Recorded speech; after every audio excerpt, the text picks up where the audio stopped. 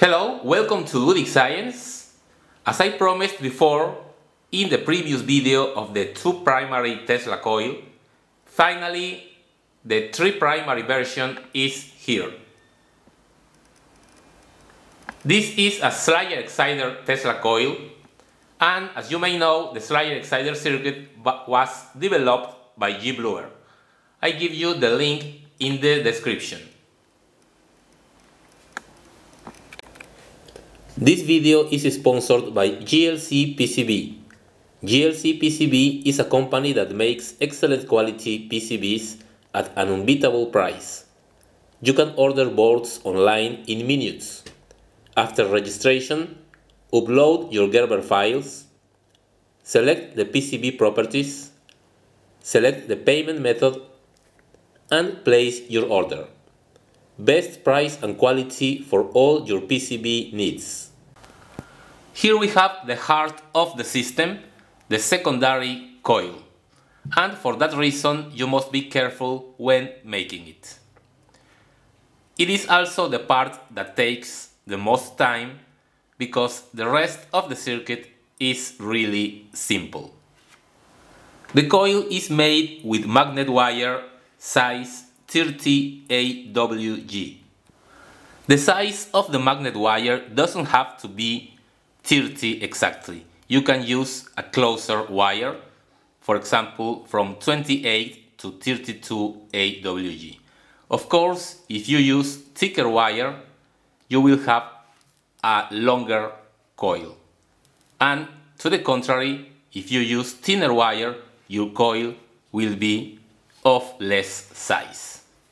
The coil has 1200 turns. You can make your coil work with from around 800 or 900 turns. And also you don't need to have many more turns. For example, if you make a coil with 2000 turns, it will not have much better performance. So 1200 turns is a good number.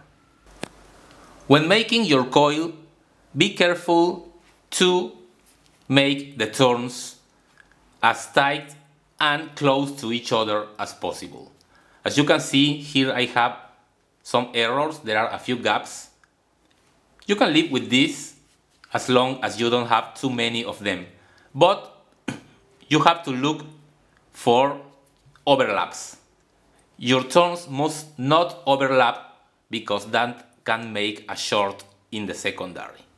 So be careful when winding the coil. It is convenient before you start winding that you solder a piece of thicker wire to the magnet wire because this will be connected to the rest of the circuit. My coil is made on a pipe of 35 centimeters in length and 5 centimeters in diameter. I used PVC tubing for my coil, but you can use any plastic tube or even a cardboard tube. However, you cannot use a tube that is made of a conducting material like iron or aluminum. That will not work.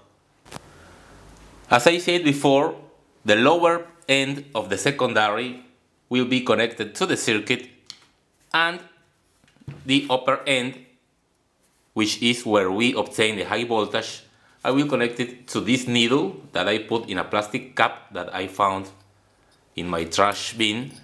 So it will be in this way.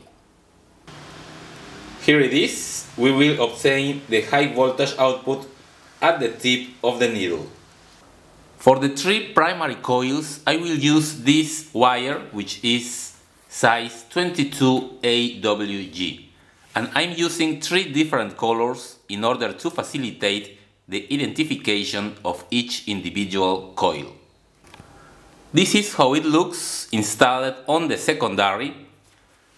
There are 4 turns in total, and I fixed it with transparent tape. Notice also the direction of winding. We start at the bottom.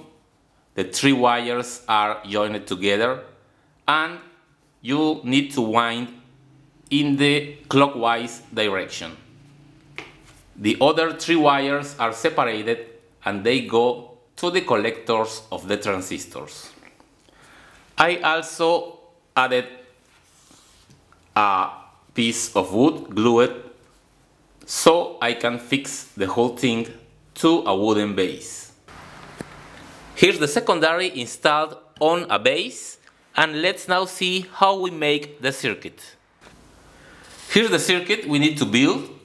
It's a standard Slayer exciter circuit, very simple as you can see, only one resistor, 33 kilo ohms, 1 watt, 2 diodes UF4007 and 1 transistor tip 41C. This is the secondary and the primary coil. We need one circuit for each of the 3 primaries, so we need to make 3 of these. So in total we will need 2 resistors, 6 diodes and 3 transistors. Additionally, we need a heatsink for the transistor because it does get hot, so we also need 3 heat sinks. My 3 circuits are ready, everything is soldered, the resistor, the 2 diodes and the transistor. For this particular transistor, the pins are base, collector and emitter. Okay, our Slayer exciter Tesla coil is finished.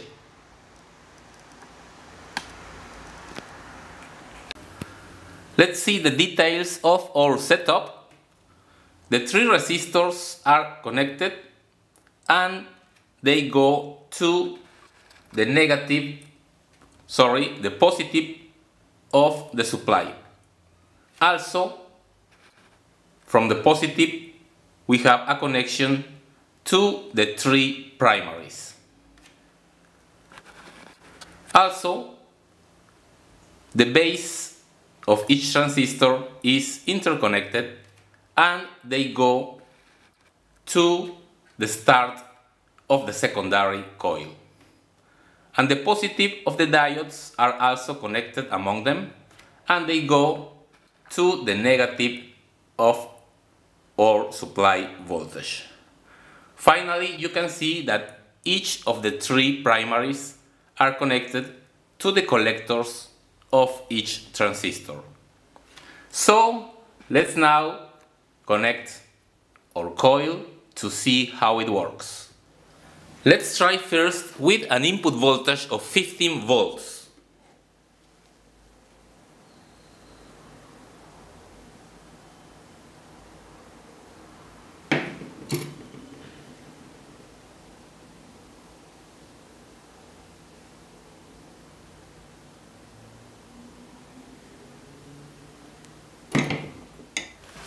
The coil is drawing a little above 700 milliamps.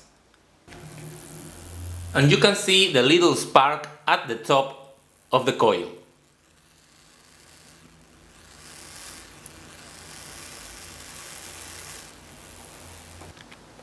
And now I will try it at 32 volts, which is the maximum of my power supply.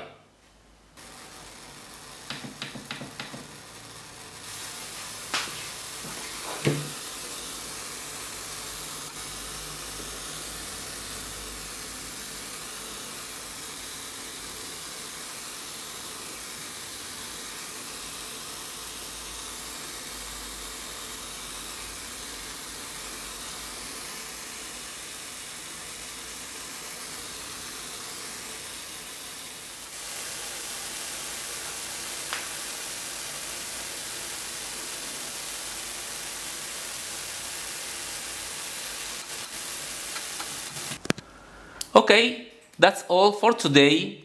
I hope you have enjoyed this video. Thank you for your visit. If you want to help me, please visit my Patreon page. See you in the next one.